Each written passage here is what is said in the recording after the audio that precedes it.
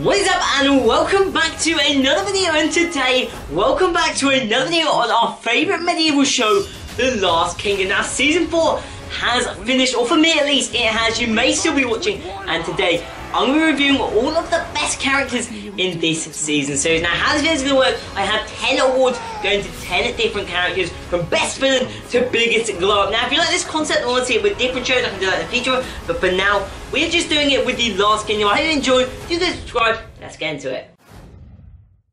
Our first award of the day is going to be going to the best newcomer. Now, many great characters have entered the series in this Season 4, but our 4 nominees today are Eadith, sigtryggr, stiorra, and young uhtred. 4 new characters all still alive and will hopefully be joining us for Season 5. But only one can be the winner of the best newcomer, and it's going to have to go to our new Mercian friend. It's going to go to Eadith. Now, she's had a great story arc in the latest season, going from a weaker opponent to her younger brother and aethelred's mistress to a strong character likely to pull through and continue to have growth onto Season 5 and hopefully Season 6. I can't wait to see her back, and she picks up the first award of the day. And the nominees, Breeder, Cnut, sigtryggr, and Heston. Now, there are so many great villains, often Danes, when it comes to The Last Kingdom, and this season was no different. Heston is once again still scheming. Breeder is even more vicious than normal. Cnut could have taken Wessex if it wasn't for his last minute mistakes, but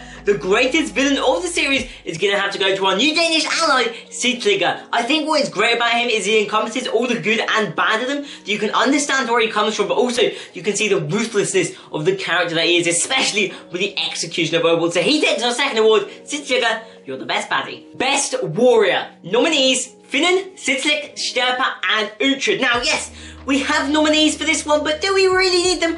Probably not. Finan, sihtric, steapa, you are all brilliant fighters in your own right, but no one is gonna match up to uhtred, I'm afraid. Destiny is all, and he takes our third award of the day.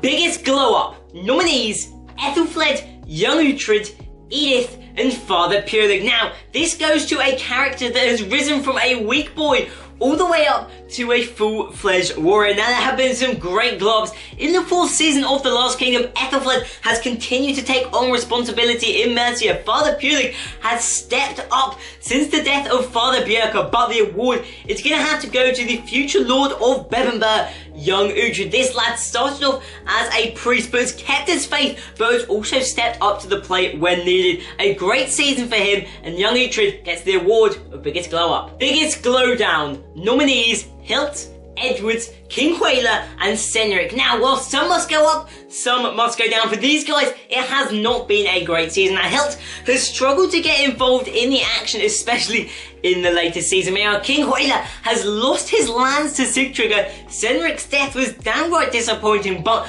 the award for the biggest glow down is gonna have to go to Edward. It was a lackluster season, to say the least. He's gone from losing Wessex, having messed up feuds, and not even turning to battle in Tettenhall until the last minute. Hopefully, he steps up a bit more in Season 5. It's been a pretty abysmal season for the young king. Underrated. Nominees, Aldhelm, Heston, Osberth, and Father Purelig. Now, some characters hog the limelight. You look at uhtred, you look at finan, but others don't always get the credit that they deserve, and this award is going out to them. Now, Father Purelig, I've mentioned him already, has been a great character in this latest series. Osberth is always loyal to uhtred, but the man who's going to take this award is the man that's always loyal to Mercia. Aldhelm, he doesn't always get the best end of results. He got stabbed, for God's sake, at the end of last season. Well, I suppose this is a fairly violent show.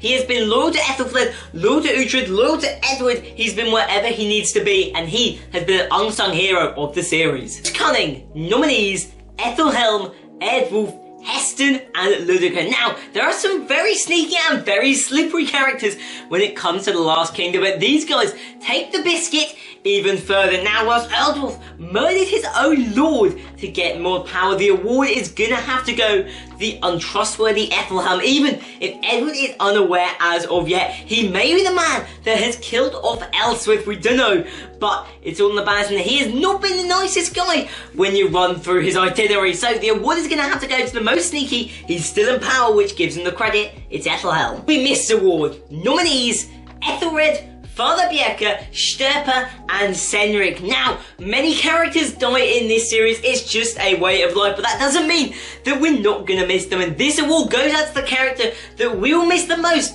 in Season 5. Now, our Steapa is a great warrior and has been a great servant to both Aethelred and Edward. The award is gonna have to go to Father Bjerke, the man that has been there for uhtred since day one. He passed in the attack on Bebbanburg, and we're sure that we're gonna miss him in Season 5. Ian High is also an excellent actor, may I just add that as well. So, thank you for your service, Bjerke. It's time to say goodbye. You won't be missed award. Nominees: Aethelred, eardwulf, cnut, and eardwulf. Now, these characters are the complete opposite from the last set. These are the guys, these are the baddies that we will not miss. Sneaky, criminal, may have taken out some of our favourites. These guys were not the nicest of lads, but only one man can be the most hated in death, and it's gonna have to go to the evil uncle. It's gonna have to go to Aethelred. The man was shot by his own son, Witgar, who, to be fair, I've said multiple times, looks even more ruthless than his father. But Aethelred, he won't be missed for all the blood on his hands, including Father Bjerke. Best Leader. Nominees: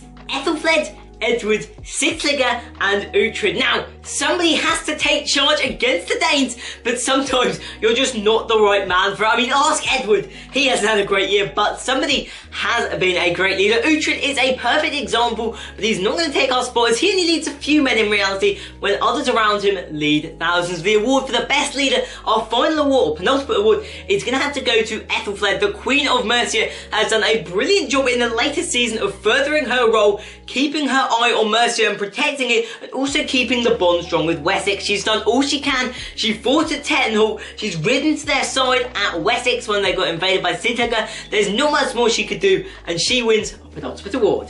Best Duo. Now, for our final award, we have no nominees. There is only one possible answer to who is the best duo in the series, and it is, of course, going to be our favourite warriors, Finan and Sihtric. I had to get these guys in there somehow, even if they didn't quite win Best Warrior, but Finan and Sihtric are the best duo. Now, that is going to be the end of the video. If you like this style of like giving out character awards and want to see it in the future with different shows, or even like a later season, leave a like on the video and I'll be sure to do that in the future. But until then, please go subscribe for more film, football, and everything else related content. Until then, peace!